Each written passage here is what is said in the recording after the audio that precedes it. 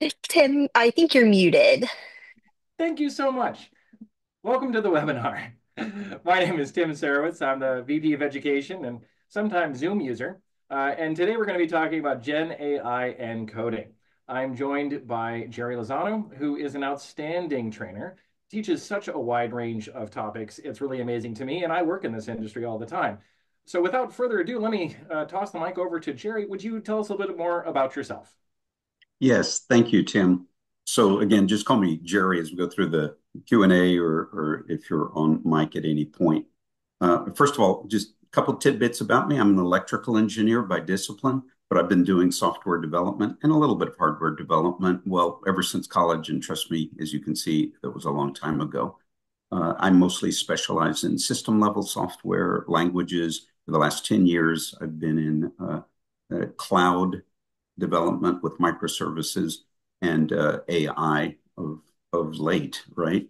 Because AI and ML are the big things now. Anyway, that's a little bit about me. And welcome to this presentation, this webinar on Gen AI and coding. So we're going to take a look. Let me show you what our agenda is for the next hour or so. A little bit less because we're going to leave some time for Q&A. First of all, I want you to understand what the range of tools are for the different IDEs and the different languages that are out there. What sort of coding assistance can I expect to get depending on my IDE and the tool that I choose? So we'll take a look at that. We want to see how we use prompts so that we can actually generate good, effective, efficient code. And this will primarily be demos. Yes, the slides will back me up, but I will be demonstrating how the prompts actually work to generate real code. And then we'll finish the presentation by talking about, well, what can go wrong, right? Things like hallucinations, where the AI tool, the AI engine will make things up and give you bad code. You'll just get bad code that doesn't work. And in obviously the worst situation is to gives you code that mostly works, but still has bugs in it. How do I look out for that? What things should I watch out for? So that's what we have on store for today. But if we start with a quick audience poll. So now that you've seen the outline, we've given you what we're going to talk about. Can you answer a quick poll question about your background? That would help me sort of understand. Maybe I can gear the explanations a little bit differently based on what your backgrounds are. So Tim, do you want to conduct the poll? Sure, yeah, absolutely. So the questions are, what is your background? You get a couple options here, and it may not be perfect for exactly where you are, but find the one that's closest to what you think. So whether it's programming or a manager of that, something in the SRE or support area, program management, data science or research, and of course, there's other popular areas that AI is going into, such as finance, HR, or perhaps something else. I think we've given them a little bit of time to. I'm excited about this. Especially the hallucination part. That always sounds interesting to me because we all use AI now. How do I know when it's telling me the truth? So I'm excited to keep watching. Probably give them enough time to take the poll down and then keep rolling. I'm not sure if we'll see the answers to that. Oh, here it comes. Here it is. So, okay, most people are programming or manager of programmers. Okay, that's a nice mix plus other. So this is a great group of Yeah. people to be talking to. Yes, it looks like the backgrounds of people exactly fit sort of what the slides assumed. So I think we've got a good fit here. So thank you for that, everyone. All right. So moving on from here, let's get started, right? What are the tools that I can expect to see today, right? Well, let's start with this, right? Just a little quick overview of this. Um, Obviously, you can tell from looking at the video there that I've been through this industry for a few years, been through the ringer, shall we say. And I've seen a number of revolutions, a number of major shifts in the way that we develop code. I mean, not an inclusive list, but here are just a few of the things that I've seen in my career. For example, the introduction of object-oriented programming, using objects and methods and so forth. I mean, that was a big shift in the way we started to code, right? Data plus its code all bound together. The use of IDEs with variable completion. All of a sudden, it made sense to start using descriptive variable names because I had a tool that could fill in the long variable names every time I started to type it, right? So whether it was Visual Studio or Eclipse, we all started to depend on the line completion, the variable completion name that we got from these IDEs. It changed the way we coded. Big shift that often gets overlooked is just Google search. When I first started, we would interview people based on their knowledge of algorithms. It was perfectly acceptable or reasonable to ask a candidate, can you explain to me the difference between a quick sort and a bubble sort, for example? We tested their algorithmic knowledge. Well, that changed, right? Once Google searches got to be just prolific. Today, what good does it do to know what those are? You got that question, you just type it into Google and you can see the code, you can copy and paste code. It changed the way we program, the way we do testing, another revolution, right? We started to formalize our testing process. For example, test-driven development, writing the unit tests before we write the code, right? Making it part of the developer responsibility. This is a big shift than depending on SQA to do that. These are all revolutions, and there are many more that have occurred in our industry over just the last 20 plus years. Well, here's where we are today, right? We have generative AI in front of us, acting as a coding assistant, acting as a code generator for us. And these tools promise more radical change than maybe all the others put together. It's certainly another shift. It's certainly another revolution. Here's an example. Just last week, Google publicly stated that 25% of the code that they develop at Google is now AI generated. Sundar announced that in the quarterly earnings call that he did. So you can put a link down there where you can read more about that. But that's where we are today. And that, of course, is going to only increase as time goes by. Look, it comes to this. We have to learn how to use these tools, these coding assistants, right? Using AI. We have to be just as productive, just as efficient, just as good as our other peers, right? Look, if everybody else building the house is using an air hammer and we show up with a manual hammer, we're not going to stay on that job very long. Another point, we went from 0 to 25% in just the last 2 years. Where are we going to be 2 years from now, or even less, right?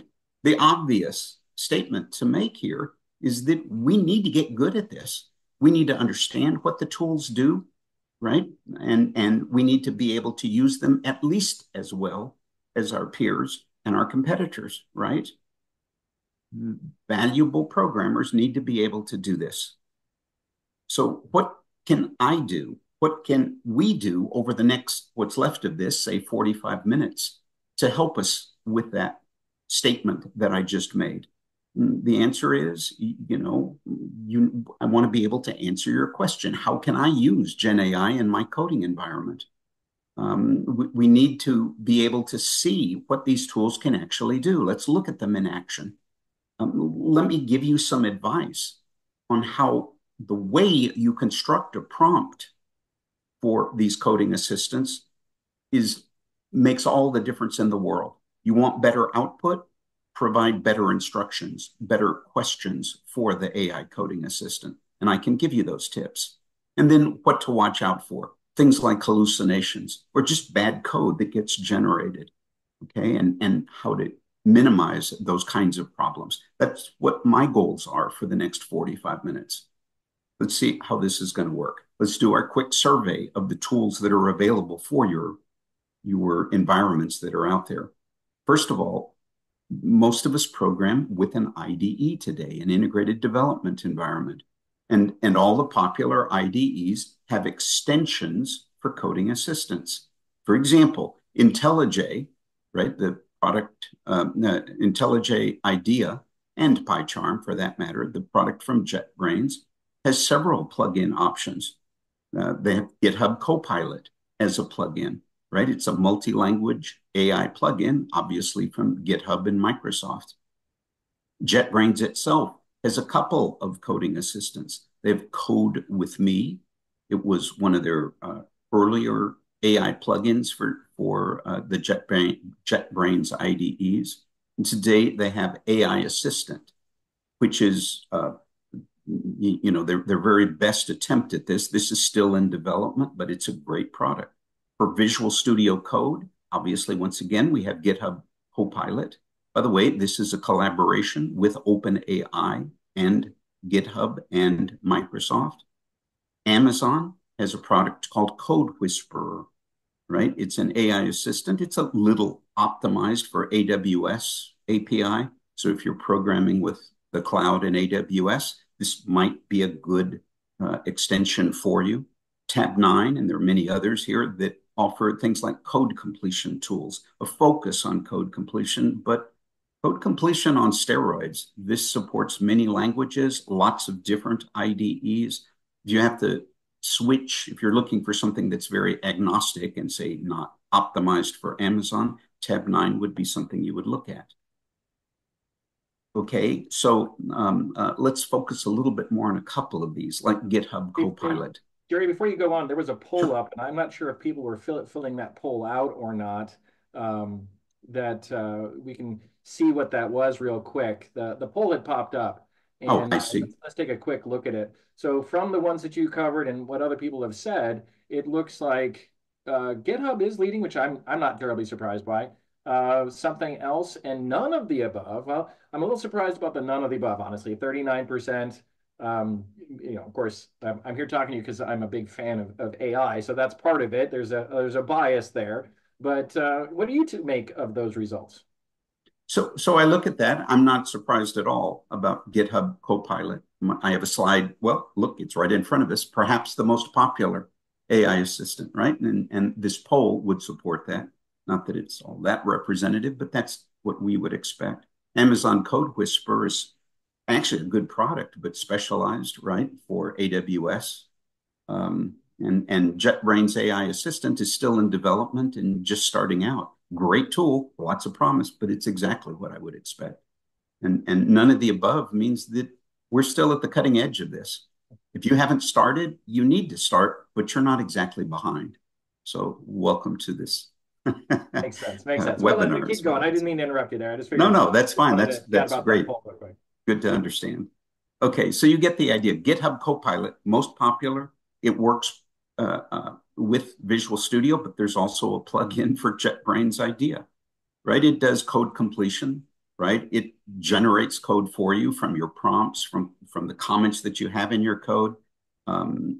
It offers code suggestions.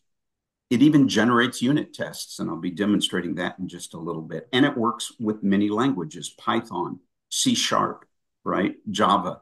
The list of languages supported by GitHub Copilot is impressive, and it's growing.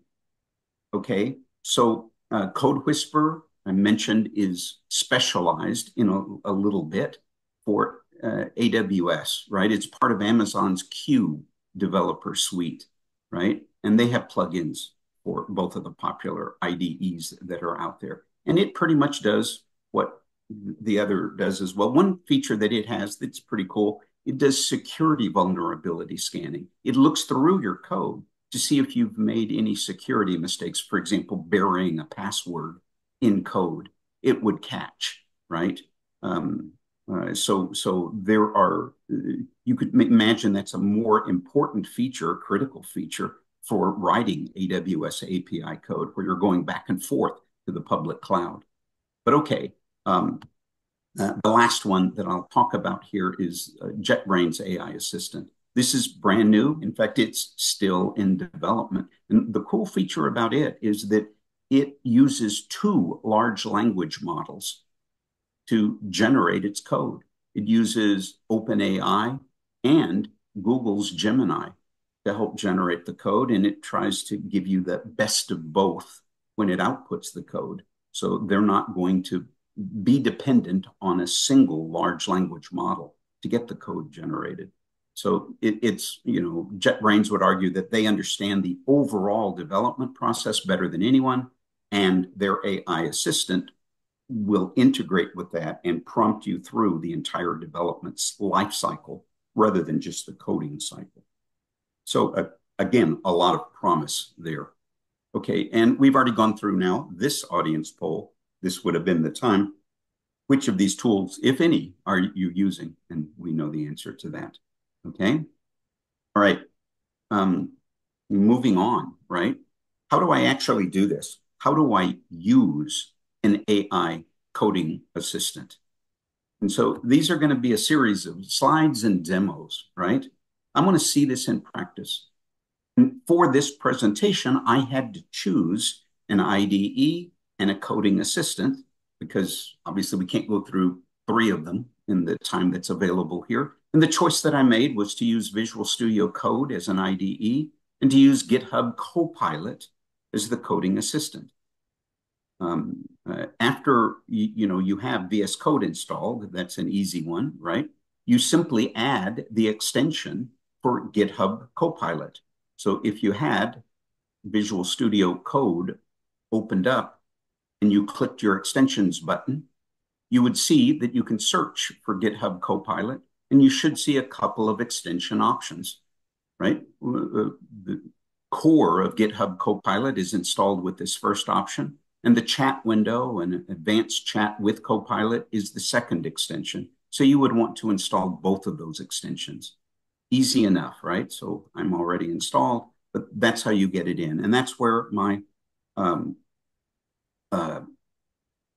demos will be occurring from. By the way, from within GitHub Copilot, you can choose in the pull down window here, you can choose, see this, we're using GPT-4o. You can choose other large language models like Claude Sonnet. This is still in preview, but you might want to experiment with it if you want different code generated, perhaps more sophisticated and appropriate code, right? Or you can use O1 mini versions, right? Again, these others are in preview, but over time, Microsoft and GitHub will be modifying this list, giving us more options and better options. But you can see the LLM can be swapped out on GitHub Copilot. Jerry, have you had experience working with, obviously hosted ones work with GitHub, but what about private or repos that may not be attached to to GitHub directly? Yeah, so first of all, Microsoft has talked about that. Let's say I work for a credit card company and we have special coding rules. And so I want to influence, I want a modified version, right? An augmented version of an LLM that better suits the requirements of the company I'm in. You know, at the moment, to my knowledge, GitHub Copilot doesn't offer that option, but that Microsoft has said that they plan to add that because that's clearly a desirable feature, right? Okay, great question. All right, so here's my demo, right? I'm going to program in Python, probably the best choice for a language with a group of a few hundred people in the room, right? Most of us are going to either know Python well or certainly have dabbled in it. And, you know, if we've all been through an object-oriented class before. So how do we always start an object-oriented training session? We always start with a couple of typical classes, a bank account class, an employee class. If we start with a bank account class, right, we add in methods for withdraw, deposit, get balance type things, right? Wouldn't it be nice if you could just ask your coding assistant to get you started with a class like that, right? So that's what I'm going to do. I'm going to provide a prompt that just says generate a bank account class with fields for first name, last name, account number, and balance. I'm going to have a file open. Okay, let's do it. I'm going to say file, new file, and I'll create a Python file. And I'll put the cursor, well, it's going to start out on the first line there, line 1. And there's my prompt. Hit Control I to bring up the GitHub Copilot inline prompt window. So I hit Control I. And you'll notice there's a little microphone where I could speak my prompt if I don't want to type. Here's the pull down window to switch models, right? But here is where I would type my prompt. And so I would type in generate a bank account class, right, with those fields. And I hit enter or the arrow to send and dispatch this. And look what it does. It generates a sample class for me.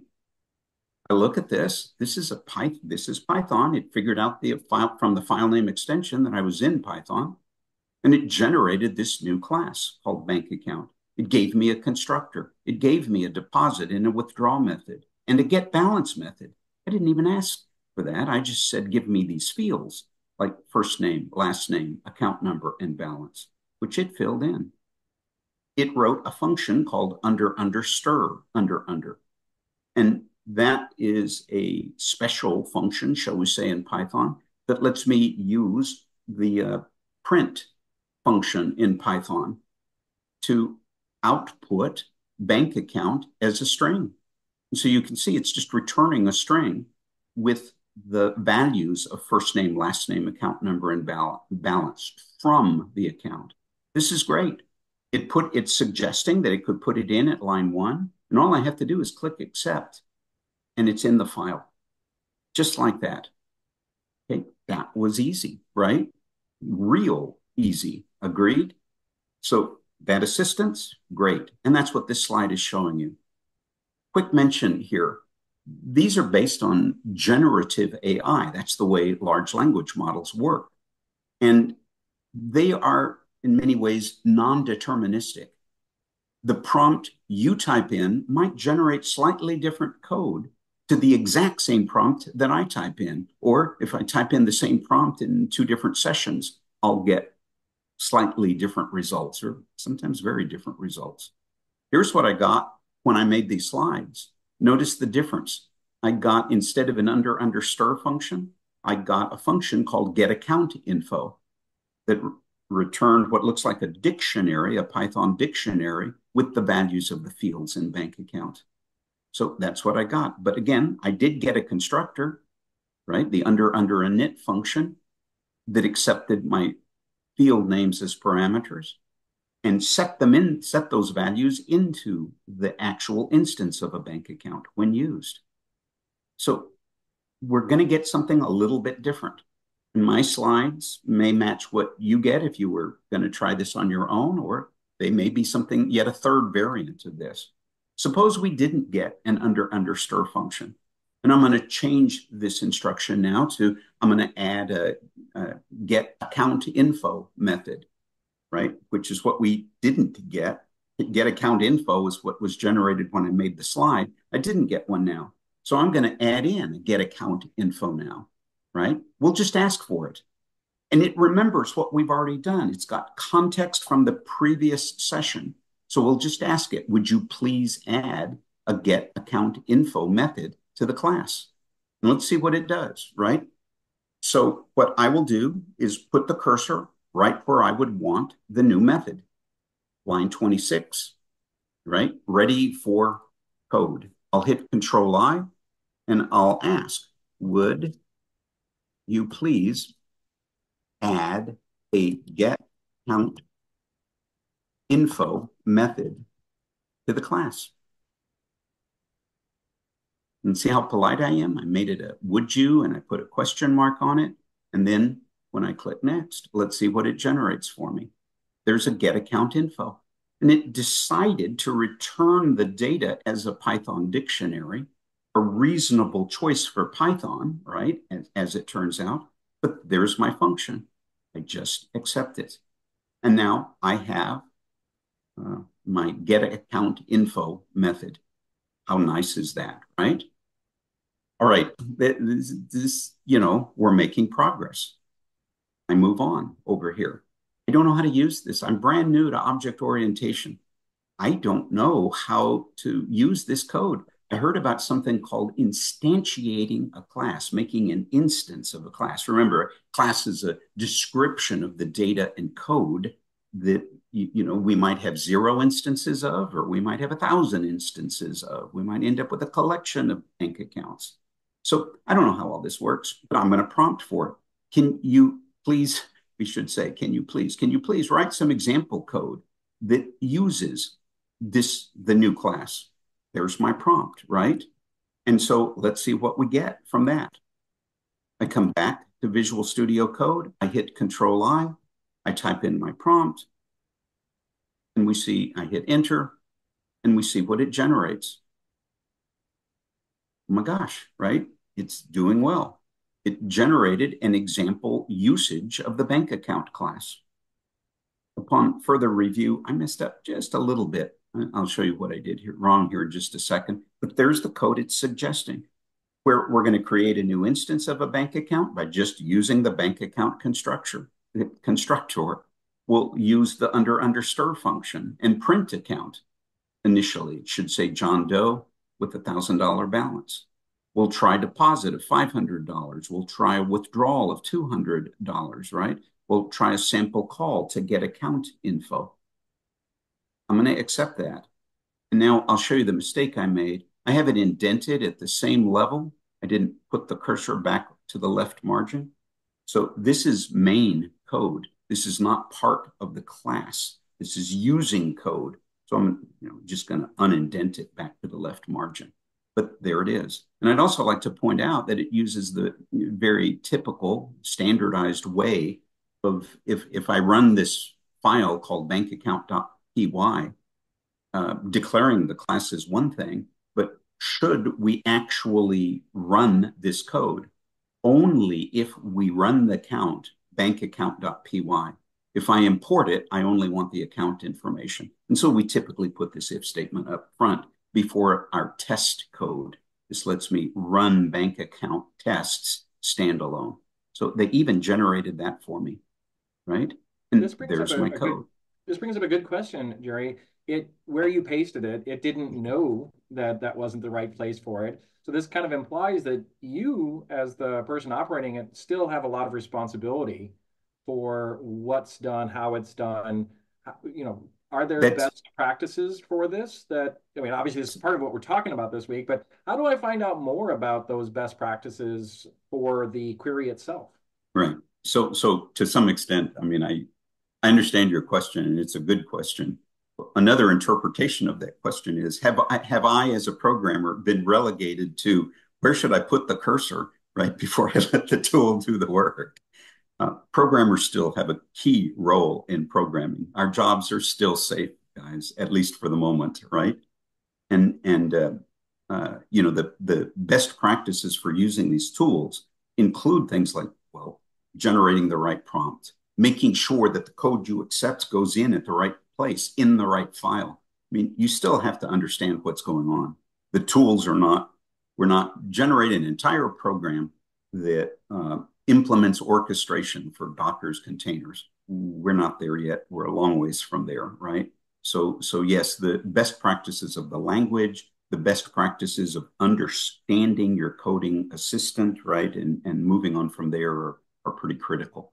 So yeah, I mean, you see what I did, right? I left the cursor here. I'll put it right here, indented 4 spaces. And in Python, obviously, indentation matters. In another language, I might not have even cared, right? Like C doesn't care. So it really does depend on the language you're in and the way that the particular tool, right? GitHub Copilot is very particular to where the cursor is. AI Assistant, not so much, right? They built in the indentation rules for the language you're in into AI Assistant from JetBrains. So it varies. Good question. Okay, so you see how you see how that one worked for us. It gave us good. Oh, by the way, that code should run, shouldn't it? I mean, I don't know why I can't say run without a debugger. We'll call it bank account, the file, and then see if it runs with the Python debugger behind me. And it did. Take a look at that. There's the print of the account John Doe. There's after the deposit of $500, we went up to 1,500. We withdrew 200. We came down to 1,300. And well, there you go. This is good stuff. Okay. Real quick, you'll notice this is maybe something I wouldn't have thought of when I was, going to write withdraw. I probably would have, but maybe not. Look what the assistant did. It checked the withdrawal amount to make sure that it was positive and to make sure that we had enough money in the account to actually do the withdrawal. I'll withdraw $1,000,000, please, from my $1,000 account. Well, this is going to stop you. And you'll notice they even defined it to return a Boolean value of true or false.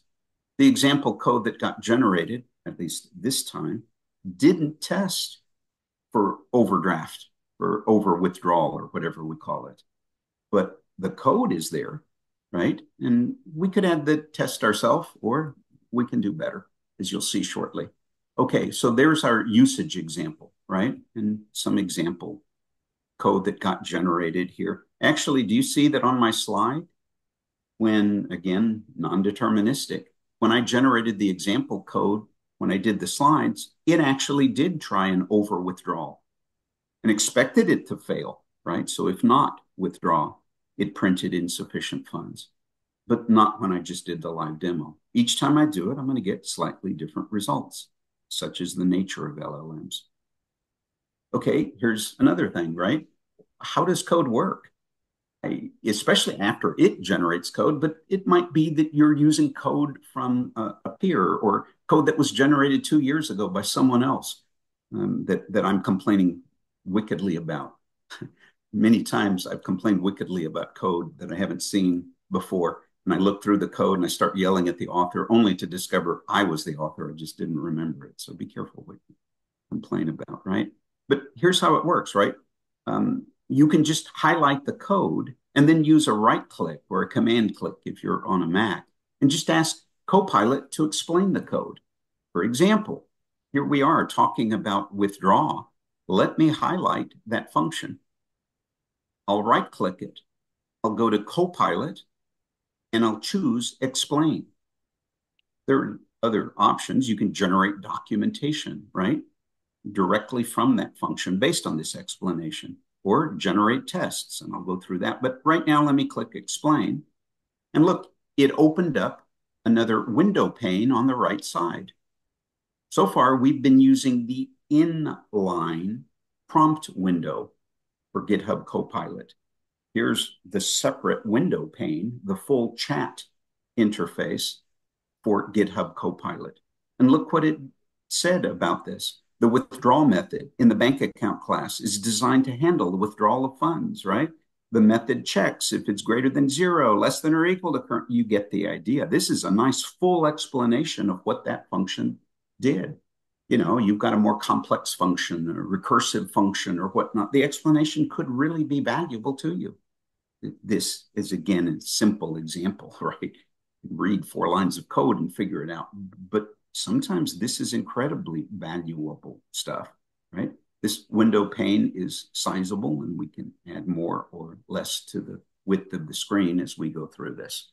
Okay, I'll leave that open and return over here. But there's another good example of use of AI when we're coding. Okay, it's that chat window. And in fact, in either the inline or the chat window, rather than typing out whole sentences, would you please add a under stir function? You can use for many common prompts that we would be generating, you can use in GitHub Copilot /commands. And some of them include like /tests, which generates unit test code for the code that's there. Instead of right-clicking and choosing explain, you can just say /explain. Or if there's a bug, /fix. Highlight the code and /fix it. Sometimes it works. Sometimes it doesn't. It depends on the nature of the bug and so forth, right? So for example, if we wanted to generate unit tests for bank account, and this brings up an interesting point, right? What's the value of having AI code assistance? And the obvious answer might be, actually, I'm not even going to highlight. I'm going to do it different. The obvious, oh yeah, I was going to do the slash command. The obvious answer might be it's going to make me more productive. Here's the other thing it's going to do for you as a programmer.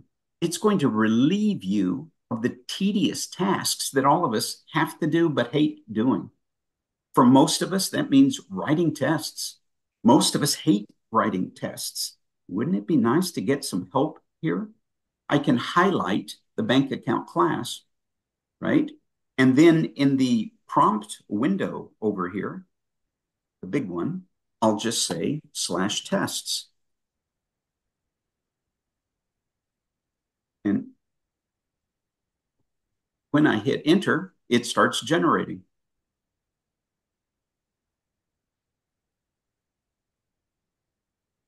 It gives you its plan for how it's going to do the unit test code. And then it gives you the code, right? So take a look.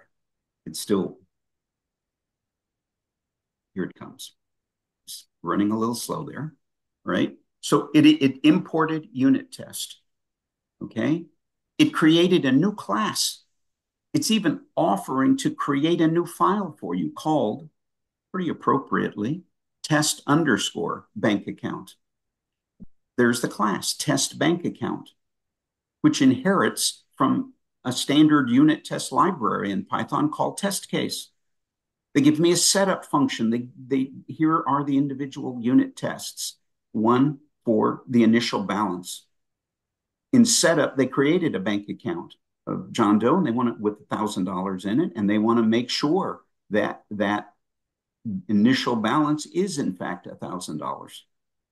See how this works? They're going to test deposit and withdraw, and they'll even try to withdraw an invalid amount. So they'll withdraw $2,000, right?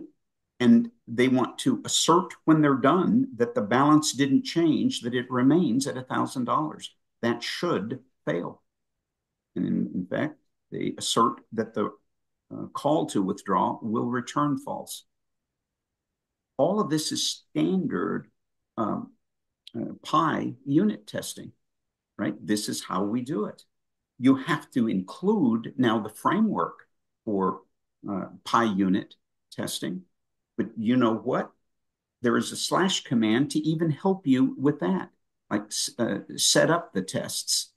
So we can include automatically the unit test framework and have this run as a unit test. To accept all of this code in green, I would just click the checkbox here, and it'll create that new file called test bank account.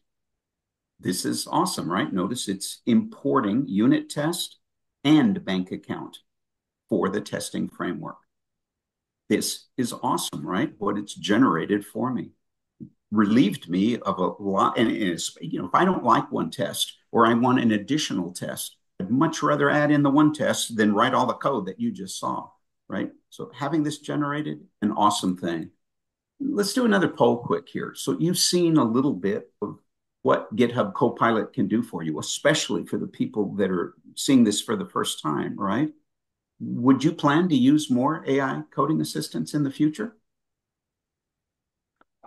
I think I would so far. Of course, I do, from what you said, we're soon going to get to the part where we talk about what AI can't do. So what Right. we've talked about so far, I'm definitely looking into it and some of these tools. Uh, Definitely excited about it.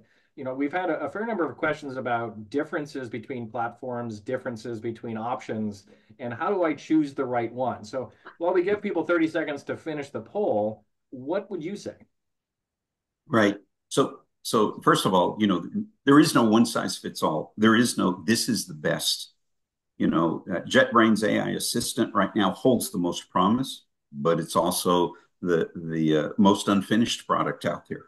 So you're going to live with the rough edges on the most powerful tool. It's like driving a sports car, right? It's got the highest acceleration, fastest acceleration, but it uses the most gas and it's not very comfortable.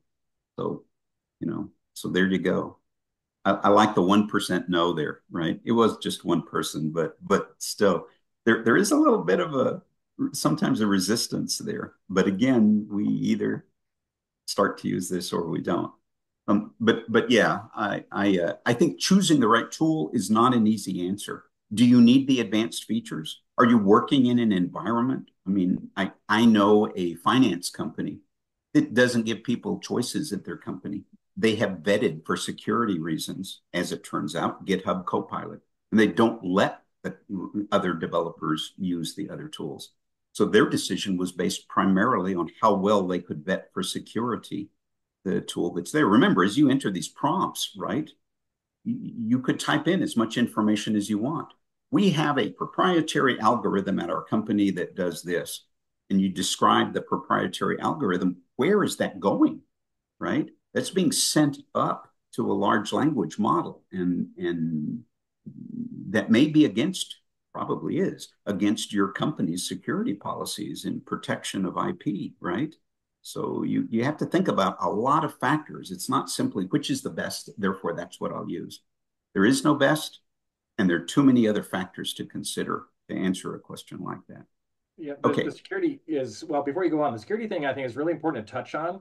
A lot of people don't realize that that model might be trained off of what you asked it and what the response was. And if you liked it, that you're giving away an awful lot of information when you use it. And yes, a lot of people don't even realize how much they're giving away to help train it. And that's part of the reason you get different answers every time is the model's constantly changing. So I had to correct. jump in there for a sec, but continue on, please, here. Yes. I can't wait for the next slide. Okay, so what could possibly go wrong with this thing? It's working so well. You saw the poll. Everybody wants to use more of this over here. Look, not all the code that this thing generates works. I mean, a good question right now might be, especially if you're new to seeing this, how come Google only generated 25% of their code with AI? Why isn't it more like 75% or 90%? The answer is we're not quite there yet, right? So, for example, I won't do the demo in the interest of time, but the slide shows it here. We could just ask uh, to write code that instantiates bank accounts from a CSV file. It's an easy prompt. This is the code that it generated for me when I made the slide. It generated a new function called from CSV. It made it appropriately enough a class method. You got to be able to call the method before you have your first instance of a bank account so that you can make instances. That's the purpose of this function. It returns a brand new list of bank accounts based on the number of rows that it finds in the CSV file. But look what it generated. It did good, right? It generated code. It's not shown on the slide, but it imported, right, the CSV Python library so that I could use the CSV dict reader. And it opened it, right? And then it read in to each of the fields of the new class over here. I mean, it read into variables and then created the new class based on those parameters. And then it appended it to this list called accounts. In the end, the function returned the list of new accounts from the CSV. But this is good code. I'm not arguing that. But now, how do I make the CSV file? Oh, one of the things that the coding assistant did for me was give me some documentation. Look at the comment.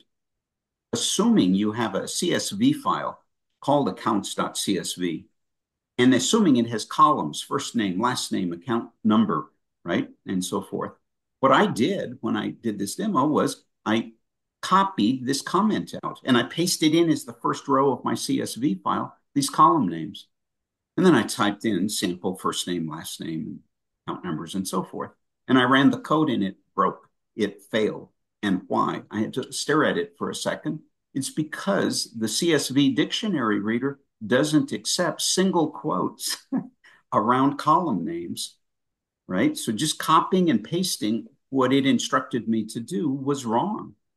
And I had to have some background knowledge on dictionary reader to be able to fix that. I would have had to have asked for help on that. I would have had to debug it. That could have led me down an ugly path, right? Trying to fix that code if I didn't have some background knowledge on how the dictionary reader in the CSV package of Python actually works.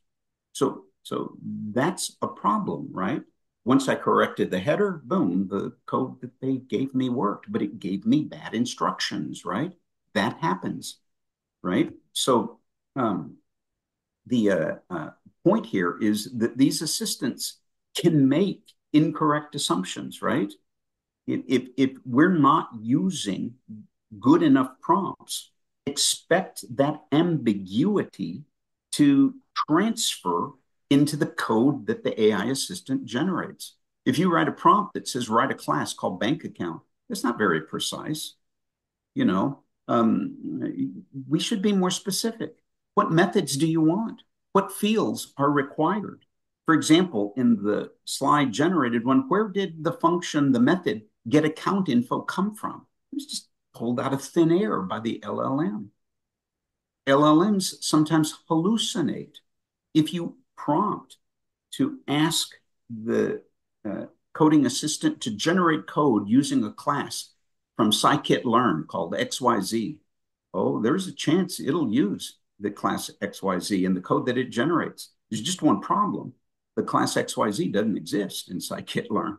And so if you ask it to do something that's wrong, it might do it for you. You can fool it, right? Here's the bottom line, right? Your job is still safe for a while, right? Good programmers are still needed at a minimum to review the generated code and at a maximum to generate good prompts, good precise prompts. That's our job. So doesn't that lead? There was a question there about, is this leading to code quality problems, that people aren't actually checking the code? People who are perhaps junior programmers are producing a lot of code that nobody's looking at. It appears to run. The tests aren't being done. The review isn't being done. Is this, and then of course, if that code goes into AI, are we not inherently watering down and ruining our code base? I mean, how are we keeping this?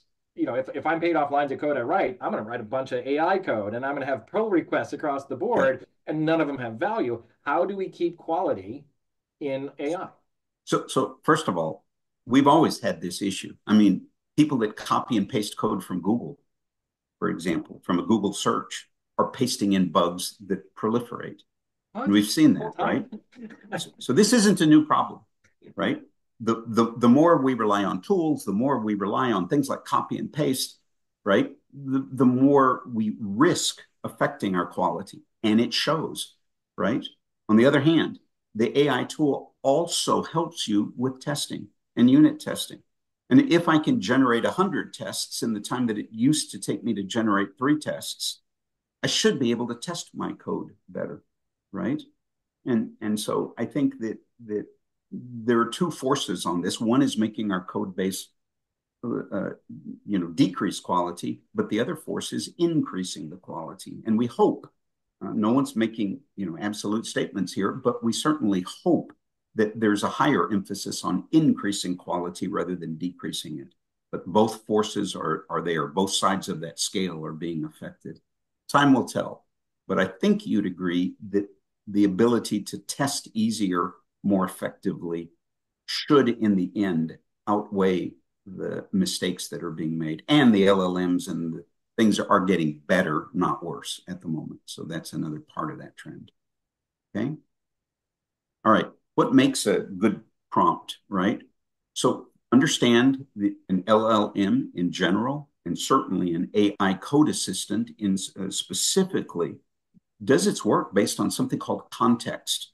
The context determines what information is going to be generated, what code will be generated. And context is based on your previous questions, your chat questions, or the instructions you gave it. It's based on the existing code that's open. If I've already got a project open that has 12 classes in it that deal with employees, it's picking up a lot of context from that open code, the open files with the code that's there. So all the tabs that are open in the IDE are part of the context for what the AI code assistant is going to do, right? Fortunately, in GitHub Copilot, they will show you the references beneath the prompt that you give just before they generate your code. So, for example, if I come over here and say, generate the minimum and maximum values of balance. I don't even know what that means, but I'm going to hit enter on it. And it's going to go generate something for me, right? And look what it did. It showed me that it used one reference. And that one reference is right here. It was based on the code from testbankaccount.py, okay, which maybe isn't what I wanted. So I want to keep an eye on that reference and say, whoops, I had the wrong file open. I meant to have bank account, not test bank account open. And so I might change, right, the files that are open. I might change my context. If you're working on a large project, you know what you really need to be doing? You need to keep separate context. I'm working on with the class called employees, and I'm also working with a class called surveys. And they're really not that related. There's a button over here to create a new context, a new chat window. And you can do that and save and switch back and forth between the different contexts. That's one way to get more precise with what you're doing, right? So there's that. How do I improve the context with better prompts, right? So if you just say, you know what I did, I almost said something this bad, generate a class called bank account. There's a lot of room for what kind of code could be generated with that, right? A more precise prompt would say something like generate a class called bank account with fields for first name, last name, so forth, and methods to access those fields. Add methods to deposit and withdraw an amount of money, but limit the maximum withdrawal to no more than $10,000. Put your requirements in. If you put that into your prompts, guess what you're going to get? Code that matches the requirements. Leave it out, and who knows what you're going to get. There's an old adage, right? You get what you manage for. And if you don't ask for the right things, you don't ask for enough, then you're not going to get the proper results. You don't tell your employees, right? Be sure you're here at 8 and you must stay until 5. Well, why not? Because that's all you'll get. 8 to 5 employees, right? And so we need to be careful here with these prompts. Be precise. Remember, there's context behind it. Another little thing here, use good punctuation with the prompts, right? This is a not often talked about feature, but the LLMs are trying to figure out your intent. What are you really asking for? What kind of, if you go back and you study the questions, you realize I really was assuming they can figure things out. If you add punctuations like question marks and commas, you'd be amazed. I mean, it's like using parentheses when you use commas, right? It's a big difference between 3 plus 5 times 6, depending on where you put the parentheses. And the same thing is true here for LLM, right? So just be aware of the ambiguity in your prompts, and it will really help with what's there. Okay. All right. So shall we look at the question? So there are the slides that I have to present, but I think now might be a good time to go through the Q&A, and we'll see if the panel here can Yeah, address some of these. I've been typing some of the Oh, answers so good. far, trying to keep up with it. There's some other ones out there. For example, Cursor AI. A lot of them are like differences between this tool and that. What are your thoughts on Cursor? It's a great tool, I think. It's yet another up and coming tool that, could make a big impact, or, who knows, right? You're going to see mergers, obviously, in some of these tools. I don't think we need 200 different coding assistants in the future. And if I had to place my bets, I'm suspicious that the companies with the deep pockets are going to be the winners, whether it's Google or Microsoft or Apple or whoever it might be. I mean, JetBrains isn't bad either, but they have some stiff heavyweight competition above them. You understand, right? I think everybody in here understands. Which kind of leads into one of the other questions. Since the AI models are constantly being retired and new ones are being formed and they're being trained with different information, and as we've learned, there's issues sometimes with hallucination and bad data going in. What's going to cause the angle of trajectory to go towards quality instead of problems? Like how are we keeping it from getting progressively worse with bad data being inserted? I mean, it's already being spiked. People with their photos being stolen are now spiking it with bad AI data to mess up the content. So how are we going to stop that in this space? Yeah. So in this space, again, that's one of the reasons that the companies with deep pockets are more likely to win. They can throw more people at it to do better filtering. We're also using AI to check AI. And so all of these models, for example, we're using a technique whereby the code that's generated is checked for accuracy, right? I mean, the miscomment was probably hard for any tool to catch, right? That I showed earlier. But by and large, right, the way this is going to work is that the companies that succeed are the ones that generate good code, fewest mistakes. And the way they're going to do that is by throwing more resource at it, more people and more AI checking on the code that is generated. It's not that hard to check the code, right? When they can start generating unit test code automatically, like you just saw, you can see the validation can start to be automated. Okay. Okay? Well, we have about 3 minutes left. And we still have a few questions, but in general, if I want to do more, I want to learn more, I want to make great prompts with the stuff that you've said, what are things that I can do today to start whichever tool it is, whichever platform? How do I get started with great prompts?